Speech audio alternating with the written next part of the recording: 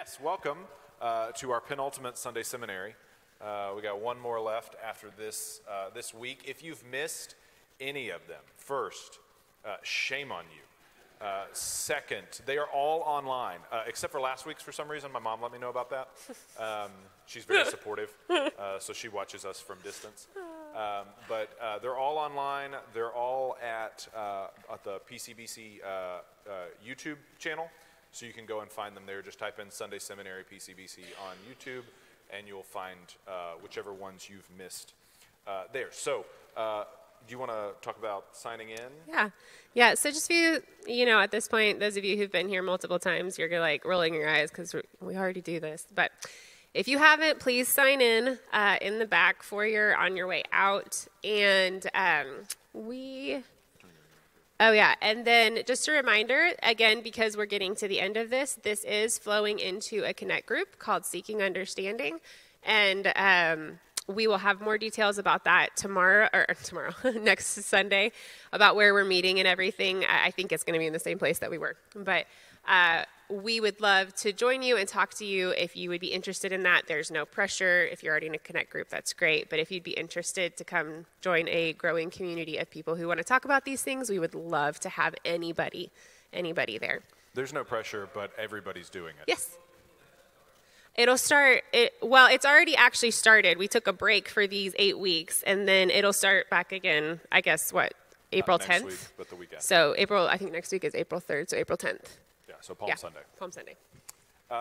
Okay, so one thing on a personal note, and I wanted to say thank you to y'all and to the Seeking Understanding Connect group. So Kim, a couple weeks ago, had her comprehensive written exams for her PhD.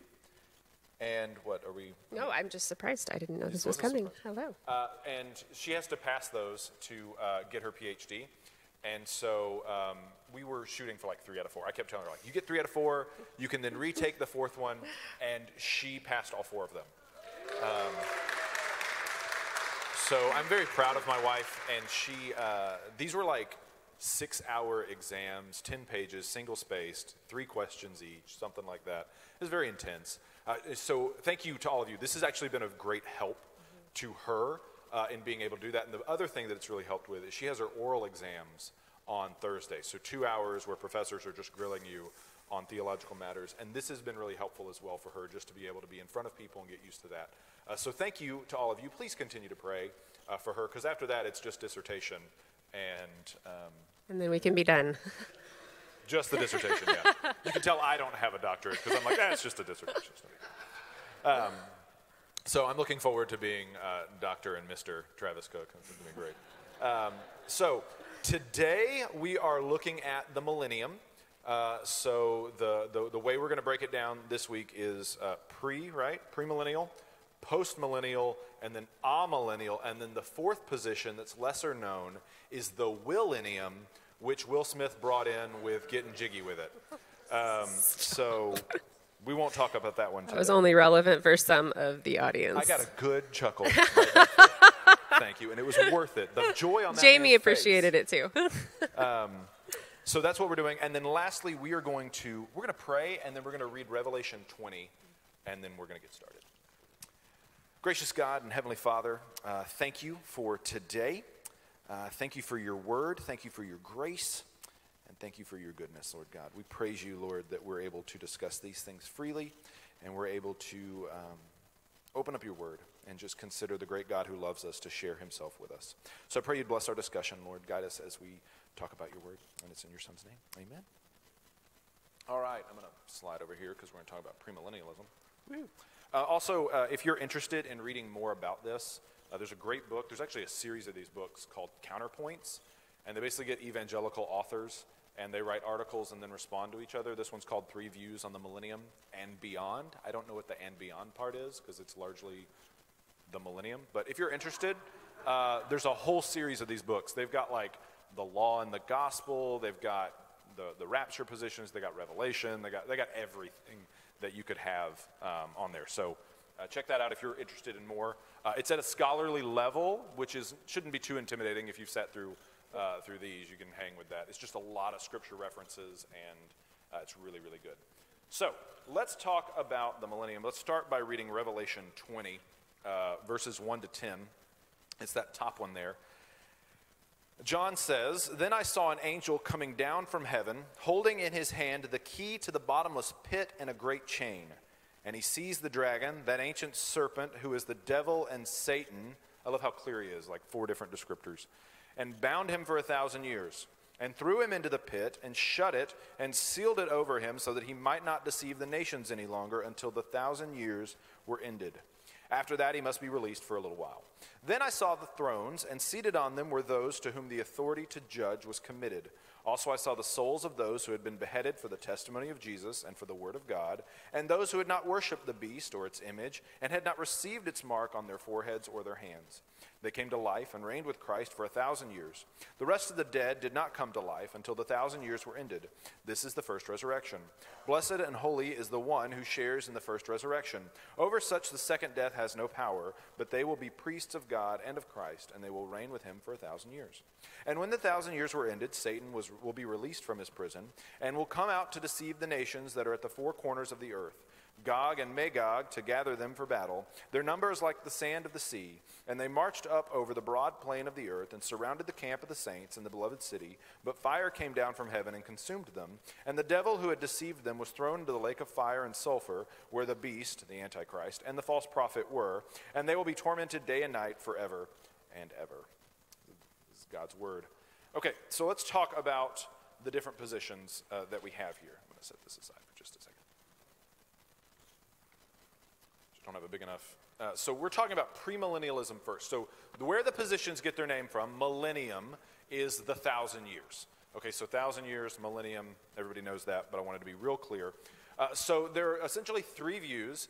There's what's called premillennialism, which believes that the 1,000 years takes place before Christ's return.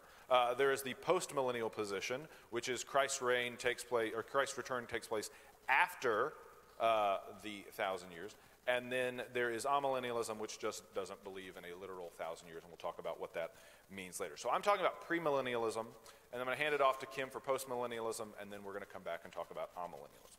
So with premillennialism, there are essentially 2 brands. There's like a classical view that some church fathers held, and then there's a more recent version of this.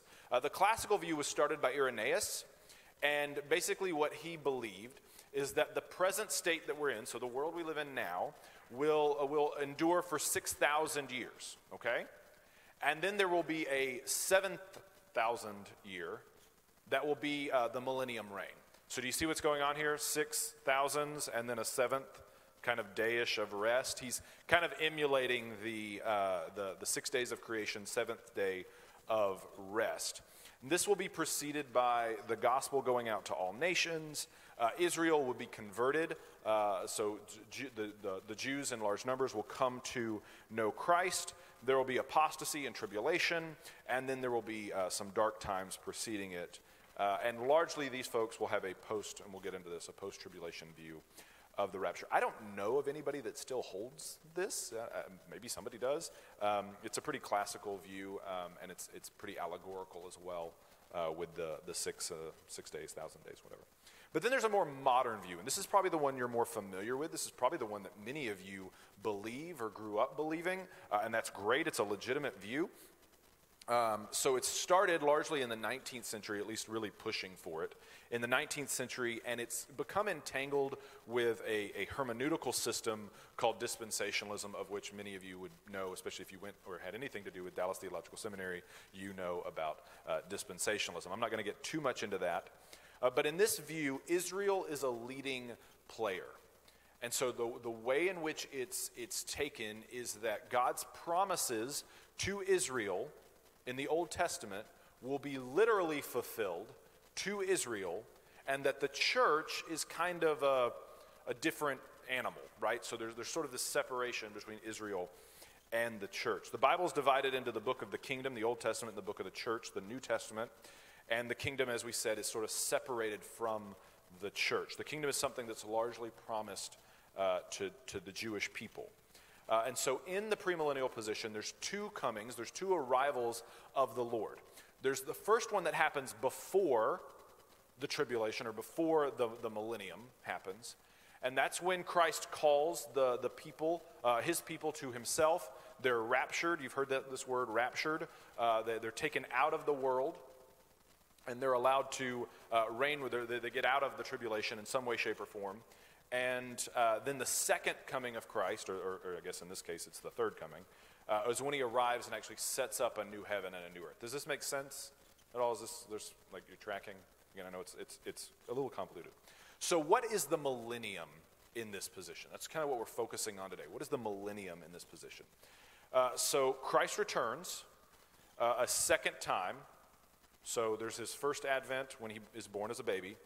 He arrives sort of to rapture everyone out that are believers. And then his final return is at the end of 7 years of tribulation, and the earth is judged. This is what we just read. Satan is kind of bound and trapped. The Antichrist and the false prophet are thrown into the lake of fire. And the millennium is a real kingdom. In this view, the millennium is a real kingdom on earth that is a material kingdom of the Jews. It is Israel that's always supposed to be. It's Israel like Israel was supposed to be. There's a theocratic king who will be like David. You've known him. His name is Jesus. He'll be the Davidic king. The saints will be rulers with Jesus here as well, and Jews will be natural citizens, Gentiles will be adopted, and Jerusalem is the center of worship. The temple will be rebuilt, it'll be on Zion, and sacrifices, sin offerings will be made again. Now at this point, there's some questions you might have about, wait a minute, sin offerings, does that mean people are sinning in this state? And this is where the millennium becomes a little bit, like we've got to fill in some blanks together. So there will still be sin, but it just will not be as devastating as it has been in the past. Now, it will not be the glorified saints, the people that were raptured out, will not be the ones committing these sins. They've been glorified, they've been resurrected, they've been changed, and we'll talk about that. But remember, there's 7 years of tribulation. There's 7 years where people are still here. And during those 7 years, people are still coming to Christ. So the belief within the premillennial position is there will essentially be, I don't want to say two classes, but two kinds of Christians. There will be those who were raptured out and have been glorified and changed and transformed and are in their eternal state, but they're on earth. And then there will be those who came to know Christ during the tribulation at some point, perhaps even because of the tribulation, and they will not be changed. They'll be like we are now. And so there's these two kind of classes of Christian. Now, they'll live longer.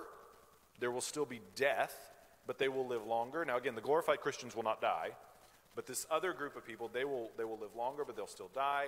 They will still have kids. There will be generations and all this. Again, over 1,000 years. And at the end of the 1,000 years, as it says here, the world is converted but not glorified. At the end of the 1,000 years, Satan's loosed. He assembles the armies against Christ. That's the Gog and Magog story there. And they're obliterated with fire, and Satan is cast into the lake of fire. Now, a lot of this is based on, as I said, a literal interpretation of the Old Testament. That is key. Now, every single view here will say that they literally interpret Scripture, okay? So nobody's going to be like, well, we don't literally interpret Scripture. Everybody in the evangelical world kind of flies that flag, right? Everybody wants to literally interpret Scripture. But for example, look there at Isaiah 65, 20 and 25. It's the next verse there. No more shall there be in it an infant who lives but a few days, or an old man who does not fill out his days. For the young man shall die 100 years old, and the sinner 100 years old shall be accursed. So what's that saying is, if you die at 100, you're considered to die young. That's a young death, right? The wolf and the lamb shall graze together. The lion shall eat straw like the ox, and dust shall be the serpent's food. They shall not hurt or destroy in all my holy mountain. Okay, so the way that the premillennialist is interpreting that passage is they're saying that's the millennium. That's the way the 1,000 years will be. That's a great picture of what people are still dying, but they're living longer. The effects of sin and death are not as great, and the earth is in some ways restored. Now, there's a lot of strength to this position. Obviously, like interpreting things literally and is great. Obviously, it does a great job with Revelation 20. I mean, it looks at Revelation 20 and it's like, okay, it says there's going to be a 1,000-year reign, literal 1,000-year reign. You can go through, there's this first resurrection, there's a second resurrection. All that makes sense. Ties up a lot of knots. There are some weaknesses. Again, if we're going to literally interpret Scripture, and you're going to use that sort of method throughout the Old Testament, you've got to literally interpret everything. So there's a bunch of nations that are mentioned in end times prophecies. Gog and Magog would be one of them. You've got Egypt, you've got Assyria, you've got Babylon, you've got Edom, you've got Moab, all mentioned in prophecies that are end times prophecies. So that means, if we're going to do a literal interpretation, that those nations are going to have to either A, rise to power again, like Egypt, which is not a world player right now. Still a country, but not a world player. And then some of these empires that haven't existed for thousands of years, like Assyria and Edom, are going to have to come back, right? And again, that's not necessarily a flaw, but it's one of those things where you're like, okay, we're going to literally interpret things.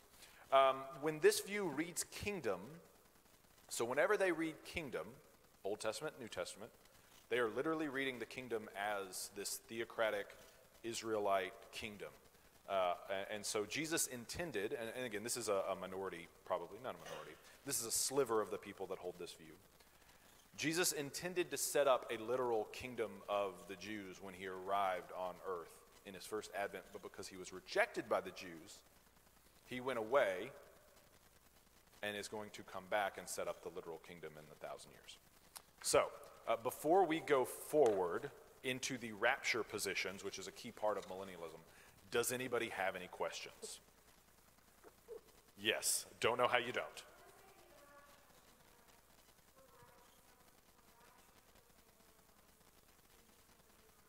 Yeah, we'll talk about. Yes, we'll talk about that with the rapture positions. Yes, because it's a good thought. Yes, ma'am.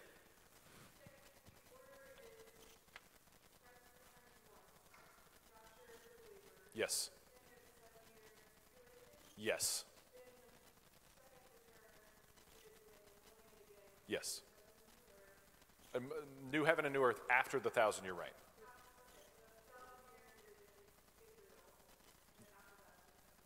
Yes. Yes. Okay. All right, I'm going to get into the rapture. Oh, yes, sir. What's the point of the 1,000 years if we're all just supposed to end up in heaven at the end anyway? So that's a great question. It's a great question. There's an element of that that I will allow my wife to answer as a premillennial holder herself. What I would say is one of those things is like God giving more opportunity for people to come to repentance. God is slow, he's patient. On the other hand, like all things in Scripture is designed for God's glory. And so if you hold to that position in some way, shape, or form that I don't know that I understand, that gives God more glory. That would be my answer. I don't know. Logically, I'm not quite able to answer your question there. Would you like to? Well, I mean, no, I think what you answered is good as far as why. Obviously, the key with this position is the attempt to make sense of, like in a literal way, to make sense of what is in Revelation and apocalyptic literature overall. And so that's where sometimes things seem a little wonky, where you're like, why are there all these returns and that kind of thing? And that's fair. And that's why there are these other positions that kind of smooth over that. Whereas this position says, no, we really want to hold to what Scripture literally says. And so you start having some hoops and stuff to jump through. And so they're trying to account for what you see in Revelation 20. Like, okay, so it says that there's this 1,000-year reign. So, whether or not I think that makes sense, that's what God says there will be. And so that's why we hold to that. That would be what they would respond with. Yes, sir. Isn't another part of that also Satan's bound during that 1,000 years and will be released again? Right, yes. Yeah, and so Satan is bound for part of that. That's a big point. And we'll get into more of Satan being bound when we talk about amillennialism, because that's a key point that the amillennialists kind of go after premillennialists then and kind of be like, this is there's other places that talk about the binding of Satan. So we'll talk about that. Let's talk about the rapture position. So there's essentially 3 rapture positions. And this is why people, whenever they teach this, they have charts. I'm really wishing I had like a whiteboard or something. There's pre-tribulation rapture, post-tribulation rapture, and then those of us who can't make up our minds land in the mid-tribulation rapture position. Just kidding. It's a great idea. All right, so 7 years. Scripture talks about 7 years. And So this is after Jesus, like after the rapture. Or, I'm sorry. Okay, I'll stop interrupting you. My bad. thank you. Thank you for your help. I was trying to put it like we already. Yes. So this is trying to figure out, if you hold to a premillennial position, this is trying to figure out when do Christians leave in reference to this 7-year period that's talked about in Scripture, talked about in Revelation, where things get really bad. So this is when the Antichrist has a lot of power. This is when go read Left Behind, and it will tell you everything you need to know about the tribulation. It's a narrative. So the 3 views are pre-tribulation. Before the 7 years even starts, Christians are gone, sucked up into heaven. You're driving your car. It's the bumper sticker you've seen, warning in case of rapture, vehicle will be unmanned. That's that position. The post-tribulation rapture holds that after the 7 years are over, they will go to meet Jesus in the air and then establish the millennium. And then there's the mid-tribulation. And the reason why they pick a midpoint is because apparently for 3.5 years of this tribulation, things are really, really good.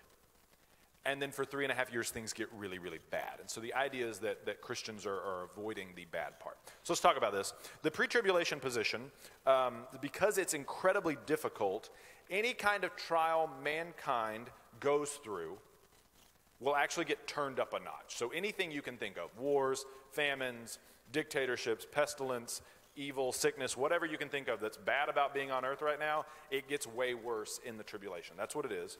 So Christ will come back before the tribulation begins to retrieve the church. It's not going to be a secret. No unbeliever, it will be in secret. No unbeliever will see the arrival of Christ at this point. They'll see the Christians leave, but they won't see, again, people just disappear. 1 Thessalonians 4:17, then we who are alive, who are left, will be caught up together with them in the clouds to meet the Lord in the air, and we will always be with the Lord. That's the large passage where they draw that from. There's 2 comings of Christ, 3 resurrections. Okay, here we go. 3 resurrections. Ready? There's the rapture resurrection. There's the resurrection of those who died in the tribulation. And then there's the final resurrection of everyone and unbelievers. So 3 different resurrections in this position. The argument against it is that Matthew 24, which we'll dive into Matthew 24 quite a bit, is that Matthew 24 talks a lot about the elect being under a lot of end-time tribulation. And we'll talk about this a little bit more later. The response from the pre-tribulation position is that those are Jewish Christians, not church Christians, I guess. And the tribulation is God's reestablishment of his relationship with the Jews. There's 2 judgments. The church gets judged at the rapture, and then there's another one. So pre-tribulation rapture, basically everybody who's a Christian right now avoids the tribulation and goes to meet Jesus in the air. The post-tribulation position is that they believe that Christ will come for the church after the end of the tribulation. Okay? They don't use the word rapture because it isn't a biblical word. It's not a literal 7 years. There's also not a literal 1,000 years. I'm not sure why they hold that. And the church will experience the suffering. Now, this is important. The reason why anybody holds to a rapture position is because of what it says in Romans 8, verse 1. What's Romans 8:1? There is now, therefore, no condemnation for those in Christ Jesus. Because Christ has absorbed the wrath of God on the cross, those who hold to a premillennial, pre-tribulation rapture position is that, hey, we're not subject to wrath, and the tribulation is God's wrath on the world, so we shouldn't have to deal with that. We get out of that based on the 1 Thessalonians passage. The post-trib position says that Christians will not be subject to wrath during the tribulation, but instead they'll be subject to suffering at the hands of unbelievers. So remember in the Exodus story where some of the plagues don't hit the region that Israel is in, like darkness, there's only light there, they don't have it to deal with a lot of the things going on. That's essentially what will happen in this view in the post-tribulation rapture position. They'll say, wherever Christians are, everything's fine. They don't have to deal with those issues, which will incur a lot of animosity and anger from the non-Christians around them, being like, well, why do you guys get out of this? And there'll be persecution based out of that. And then there's the mid-tribulation position. There's actually a lot of these. I didn't realize this until I started looking at it.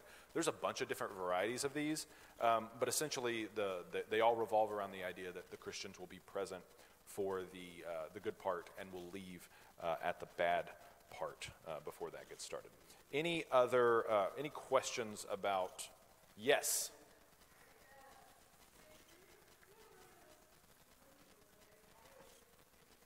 Not always. So if you hold to a rapture, you have to hold to a premillennial position. So if you hold to a rapture, you're a premillennialist. If you are not a premillennialist, you don't worry about a rapture, because you're not dealing with Christ setting up a kingdom and all. You're not dealing with the 1,000 years being a literal on earth, literal 1,000-year reign of Jesus in person on earth. Postmillennialism deals with it a little bit differently. Amillennialism obviously doesn't have to deal with it. So when you say, okay, I believe in a literal 1,000-year reign, you then move into a second set where you're like, okay, I've got to decide what happens to Christians prior to that. And so that's the answer here: pre-trib, mid-trib, or post-trib.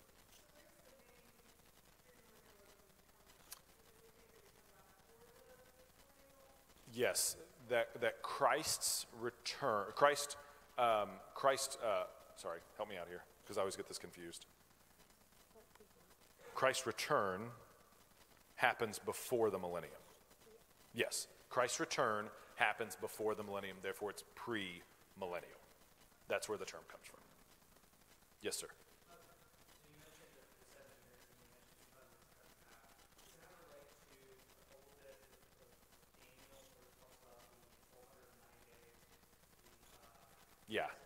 Yeah. So again, because of the literal view of Scripture, and I was having this conversation earlier,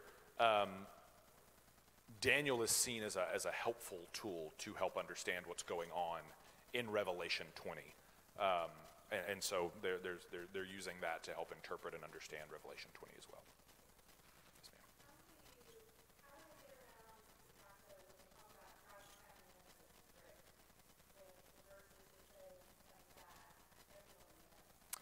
Great question. How do they get around the fact that everybody will know Christ returns? There's verses that say that when they're saying that Christ's return is a secret. It is their answer would be like Christ's final return would be the one that is very evident and prevalent and everyone sees it, him coming with the clouds. That's the method. So I actually don't like, even though I wrote it this where I put my notes this way, is largely because of the resources I used. I don't like the idea that that people describe it as multiple, like, second, third, fourth comings of Christ. I don't think that does justice. I think what you're talking about is these are the rapture, the millennium arrival, all of that is Christ's second coming, and it's all under one heading, rather than saying, okay, this is his third coming, this is his fourth. Like, I don't think that's helpful, and I think, if I can say this, I think for a premillennial to defend their position that way, I think it does them harm to defend their position that way. I think it's better to look at it and say, this is all the second coming of Christ, and it's not this like one, they're stages of it, but it's all the arrival of the kingdom. In the same way that we would say Christ's first advent wasn't just his birth. His first advent was his entire 33 years on earth. That's his first advent. That's the way I would describe it, because I just don't think it's helpful. Rob.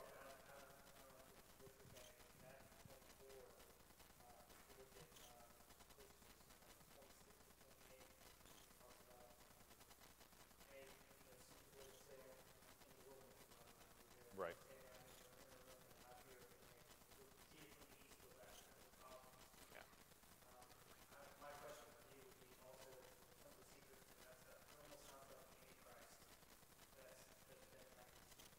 Yeah, no, it's not a deception thing. It's trying to make sense of the text that's in existence. And again, like there is a passage in Revelation 20 that says there's a literal 1,000-year reign of Christ, and so we do have to do something with that. And we'll talk more about that. I'm going to hand it over for postmillennialism because I think I've gone past my time.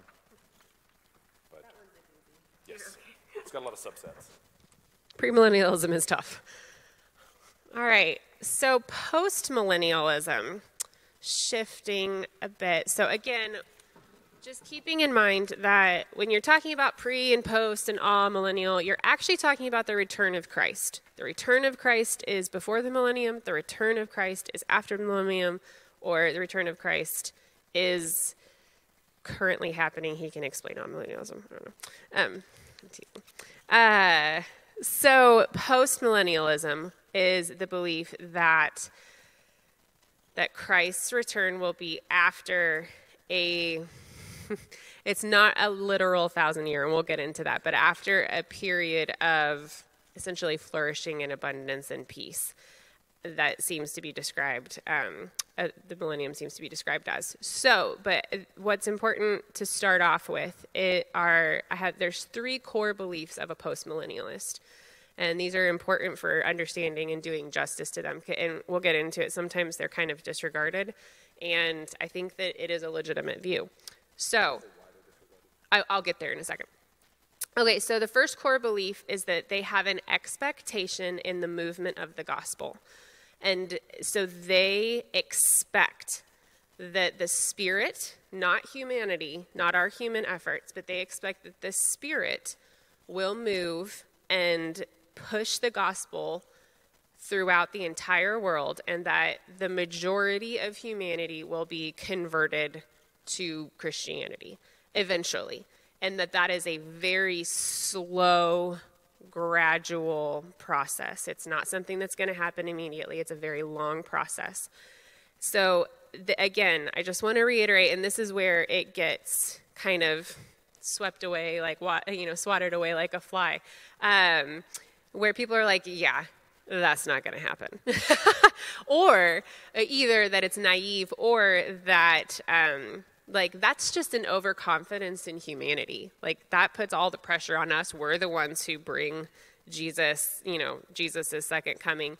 And that's not being fair to them. They believe that it is Christ's work, and they believe that it is through the Spirit, and Christ is the one doing it. And as we, the people of God, choose to evangelize and try to increase and move the gospel throughout the world, we're participating in that effort, but it is not dependent necessarily on us for Christ to return, which is sometimes the caricature of this view. Alex.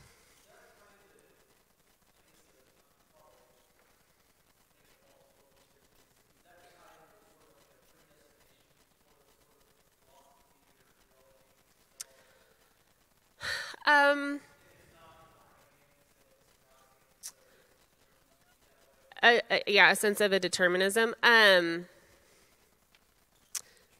a sense, yes. I think it would be more so. Not to go too far off a rabbit trail with that, but there are 2 ways that you can look at how God interacts with the world and with occurrences. One of them is called monergism, which is a more deterministic view that God is the only one moving things. So that's a heavily deterministic view that there are some people, especially in the more Reformed traditions, that would definitely hold to that. We were laughing. There's a blog from a Reformed theologian called monergism.com.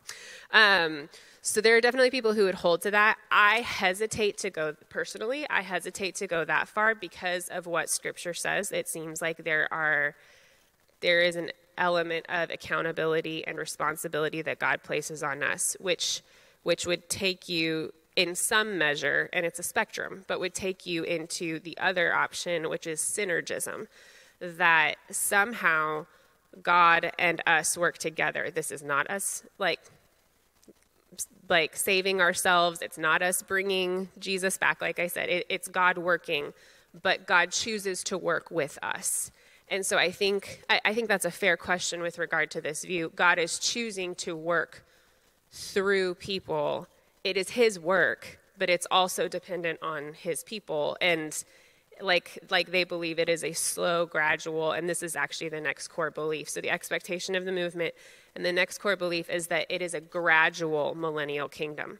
So as the gospel is moving throughout the world and, people are changing their lives and societies are changing because of their belief in the Lord and because of the movement of the Spirit through them. And, just like it hopefully has happened in your own life, as you become more surrendered to the Lord, hopefully you have a more righteous life. And so eventually the hope is that it would be more righteous societies. And then eventually it just goes all the way throughout the world.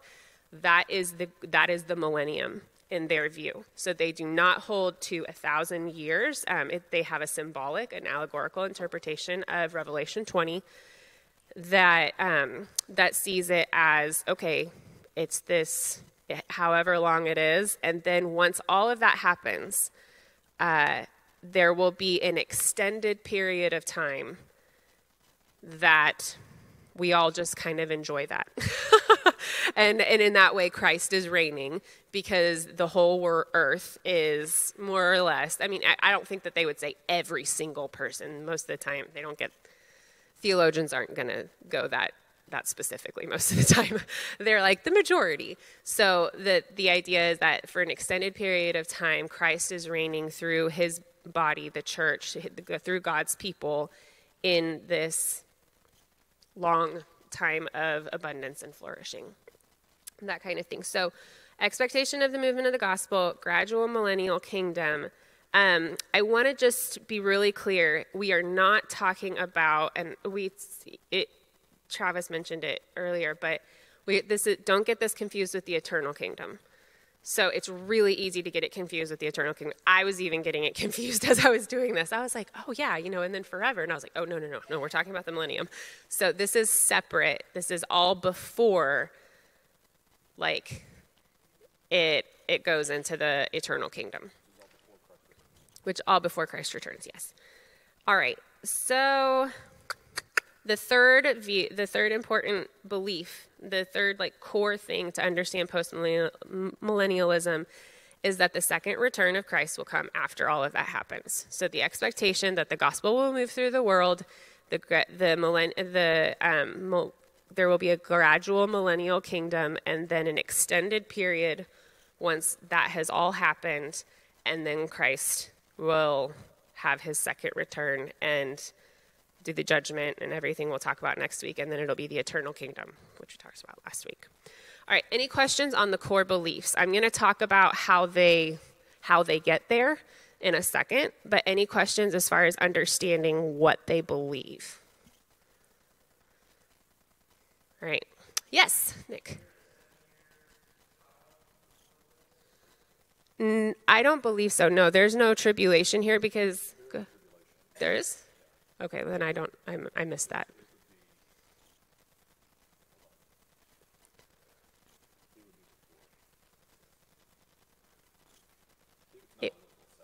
Yeah, it's like what we're in right now, right? Yeah, that's why, yeah. Yeah, it's not a literal 7-year tribulation. So, any other questions? That's what I was like, I really don't think there is.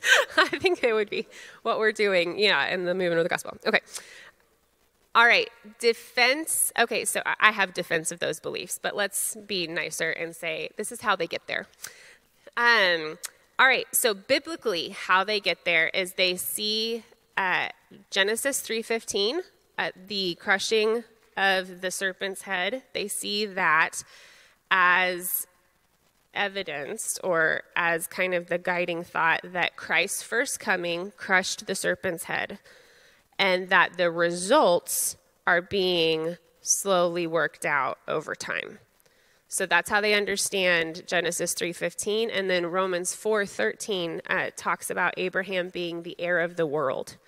And so they hear heir of the world and they think that's everybody, that's everything. So that's the whole world that Abraham like that Abraham and the Abrahamic line of redemption in Scripture is referencing the whole world. So that's how those are just some overarching narratives. And then they have specific passages that they point to that they seem to seem to indicate a salvation for all of humanity. So they really love the Messianic Psalms. One version, I only included one. There's a whole list. But Psalm 22:27, it says, all the ends of the earth will remember and turn to the Lord, and all the families of the nations will bow down before him. Isaiah 2:2-4 talks about, it's a description of the last days and all of the nations flocking toward the mountain of the Lord.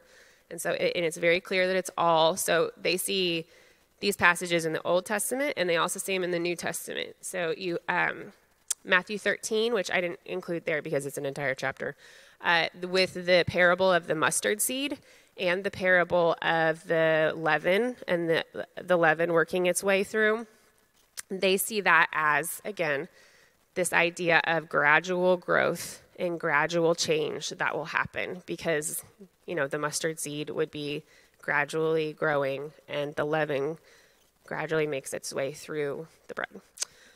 So, and then John 12:31-32, now is the time for judgment on this world. Now the prince of this world will be driven out, but this is Jesus speaking, obviously, when I am lifted up from the earth, will draw all men to myself. So they see those passages and they say, it has to mean something. And so they're, just like the premillennialists, they have chosen a different set of passages to take literally and say, well, because of these passages, we need to really hold this and try to come to understand the millennium and the end times in light of these passages. And this is how they more or less have worked that out. Church history, so that's their biblical defense. Church history, there are no creeds or anything that affirm any millennial position. So it's all, nobody knows. I'm glad that they didn't try to, I am glad that they didn't put it in there. Or maybe I'm not, I wish they had. But there are a lot of confessions, which we can talk later, the difference between a creed and a confession. But there are a lot of confessions that lean toward postmillennialism, actually. So Lutheranism, Presbyterianism, a lot of the Reformed tradition are grounded in this view. So it has a very strong historical precedent. It goes all the way back to Origen, who died in 254 AD. Eusebius, Athanasius, and Augustine even really seem to have this view. So anytime you throw Augustine out, that's a pretty big deal in theological circles. So it should be taken seriously. And then even later on, John Owen, Isaac Watts, the Wesleys, Jonathan Edwards, and even John Calvin all held to a version of this position. So again, those are big names. The general, okay. And then the last thing is you can historically, if you look at history, there does seem to be some sense of a general trend of flourishing through human history. So if we look back, and we talk about the caveman times or, however you want to do like that early part of human history. But, and there was a lot of poverty, there was a lot, of war and anger and like all those kinds of things, but especially the poverty specifically and slavery and that kind of thing. It does seem as if there is less. Nobody is saying that there is none. Does seem overall that there is less human suffering now than there was back then. I'm just saying what they say. I'm not saying I agree with it. I'm getting a raised eyebrow from my husband. And so that way, the overall trajectory of the human state does seem to potentially support this too, and that's part of the movement of the gospel and the part of the restoration of the world. There are different brands of this. There's an evangelical brand, so they would believe pretty much most of what we believe, but they just hold to this specific view. This view kind of gets a little bit of a twist in, you guys may have heard of Christian Reconstructionism. You may not have, but it is a movement that believes that the spread of the gospel will turn the societies back to a practice of the Mosaic judicial laws. So they look at this and they say, as that happens, as the gospel is moving, it will actually all end up looking like the Mosaic law. That's how the societies will be turned. That's their view. But there was a Christianity Today article about this like a couple months ago. So it's very much a thing, but it was largely a thing in about the 70s. That's kind of when it started. And then finally, if you make all of this less spiritual, if you make the gospel less spiritual, then you make the kingdom less spiritual. So does that make sense? So I'm sorry, I'm being confusing. So for liberal theologians, we've talked a lot about them, and I've tried to introduce you to their approach a bit. So in this instance, the movement of the gospel, if it's more spiritual and it's not really like Jesus Christ dying on the cross, and that's what the gospel, in the resurrection and believing in him, if that's not the gospel, but it's really kind of more of this ethical peace and ethical kingdom, brotherhood of all mankind, fatherhood of God, that explains your spiritual experience. If that's really kind of what's moving through the world, then the millennium will look more like just that ethical, like the social gospel. This is the social gospel, the social gospel movement. So that the spread of the gospel is like the spread of ethics, basically, and that peace and that kind of thing will reign. But it won't be because Christ is at the core of it. It will be because it's just, I don't know, how would you say it? Yeah, people develop a Judeo-Christian ethic. Ethic. That's a good one. Okay. So, any questions about that? Good, because we don't have much time. Go ahead.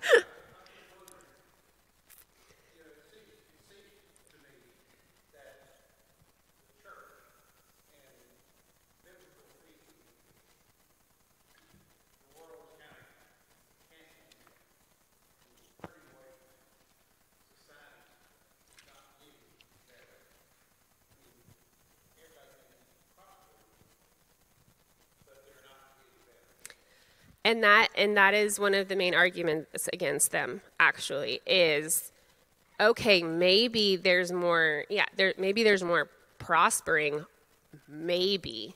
People say arguably, okay, let's even assume that the world is not getting more Christian. And that's one of the big arguments against them. So, well done.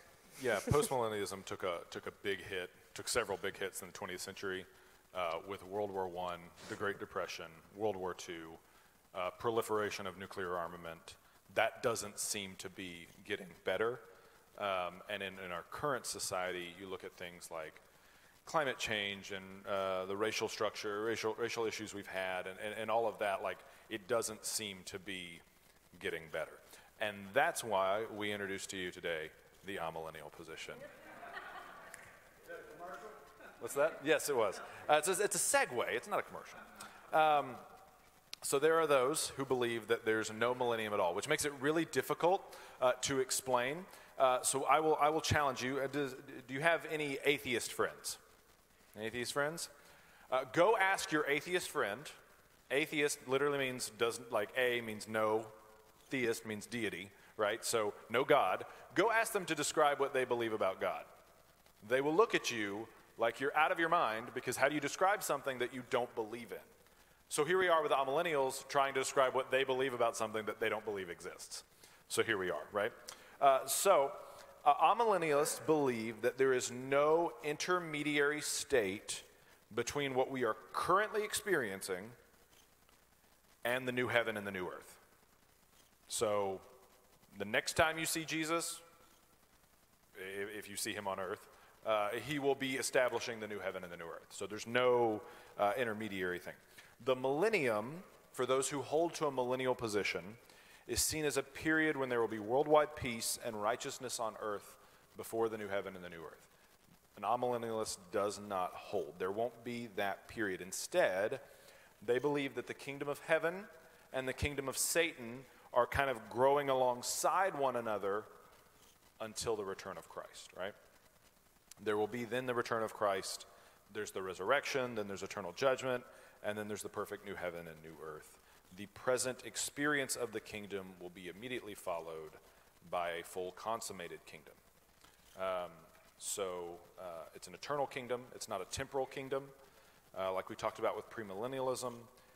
And if you enter into this kingdom, then you are glorified, transformed. It's how you will always be. There's not going to be two separate classes of people and then a final resurrection. None of that.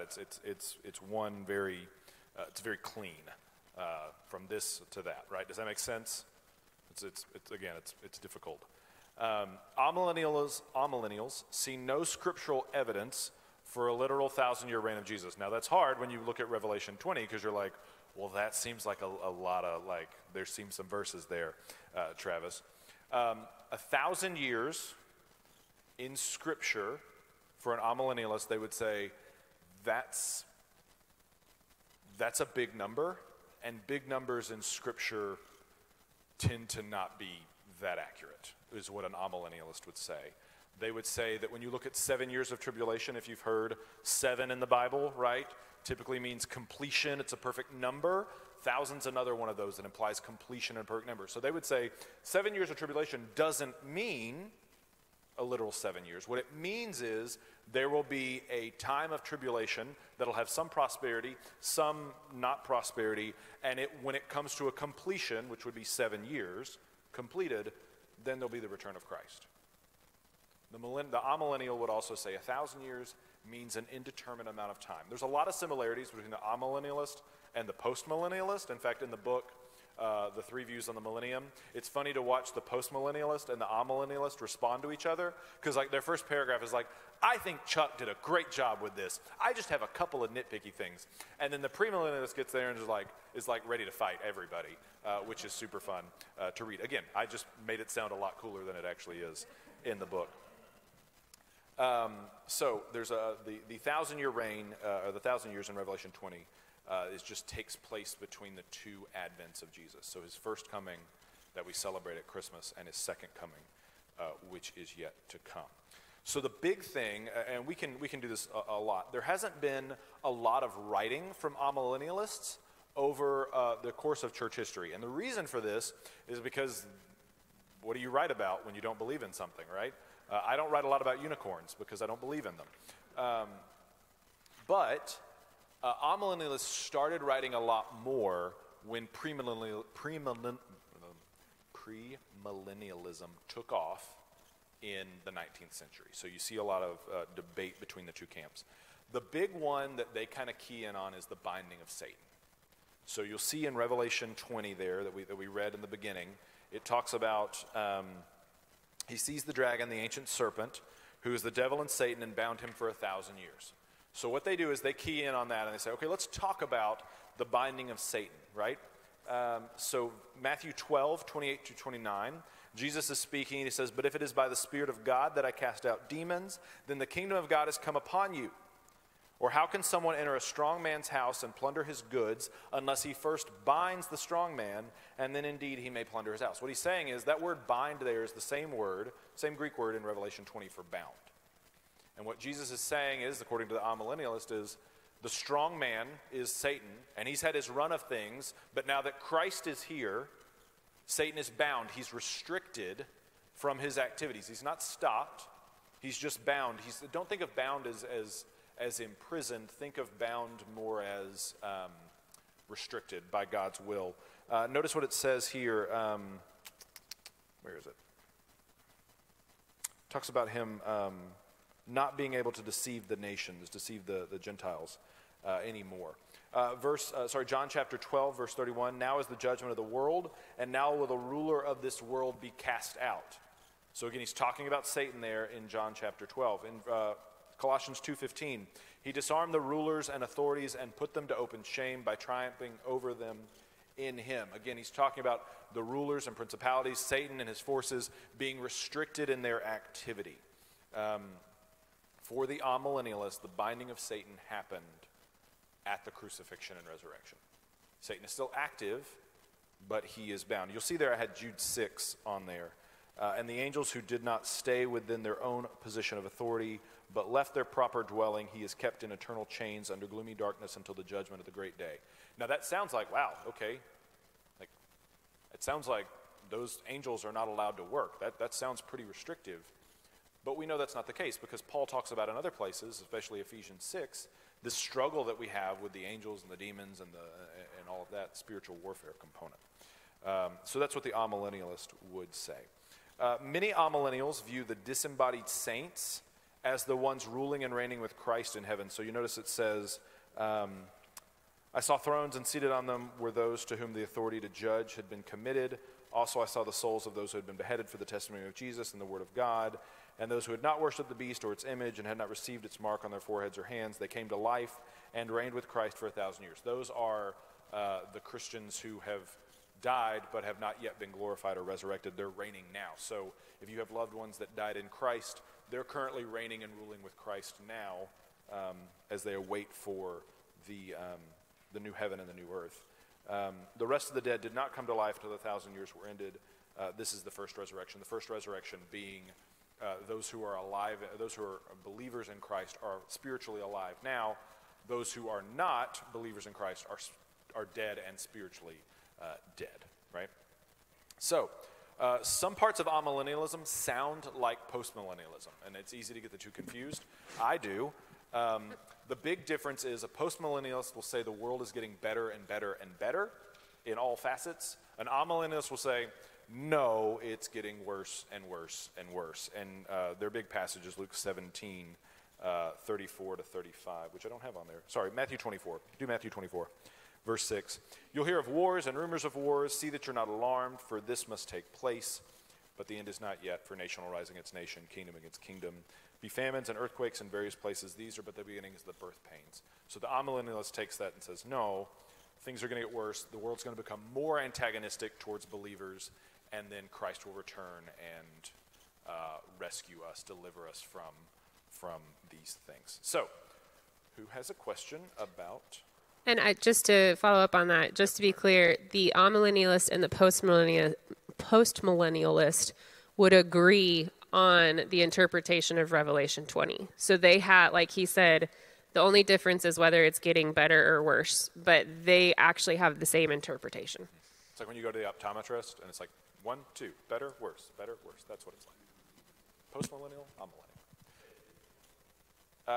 Luke 17 to 34. Luke 17, 34 to 35 is another one.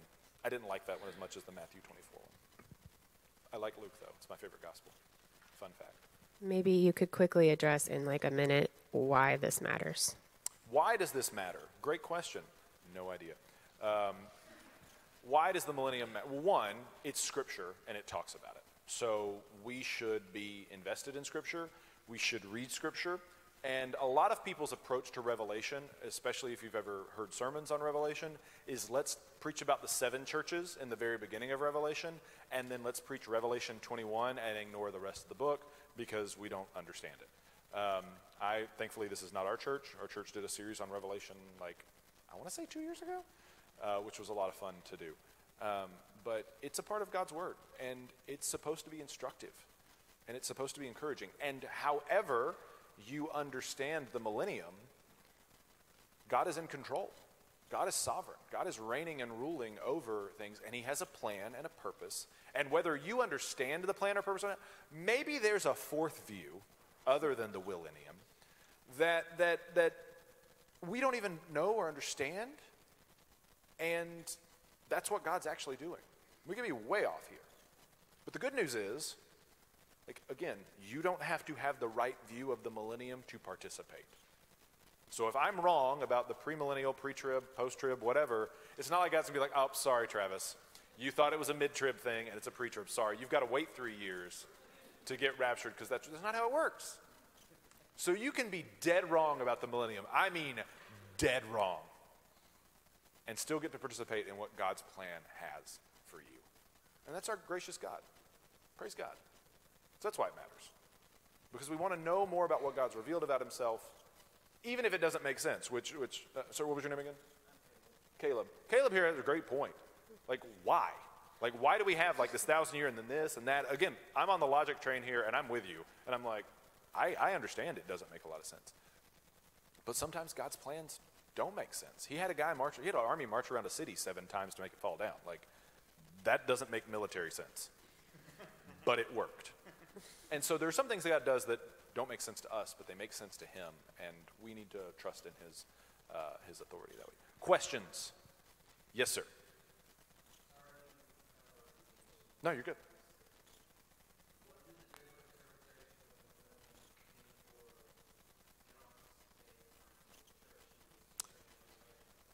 Great question. Yeah, it's a good question. And we talked about that a little bit with the views of Revelation.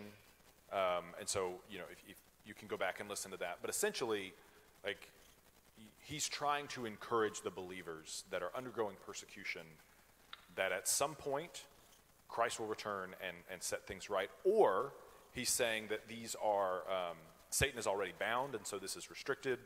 He's trying to help them understand what it is they're going through in a cosmic spiritual conflict sort of sense, would be my short answer, and a much longer answer there, but that would be the shorter one. Other questions?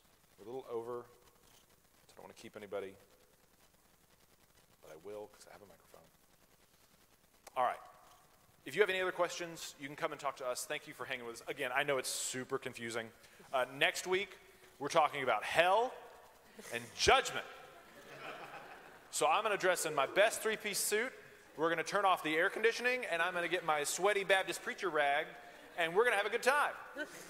Have a great week. If you have questions, you come up and talk to us. Take care.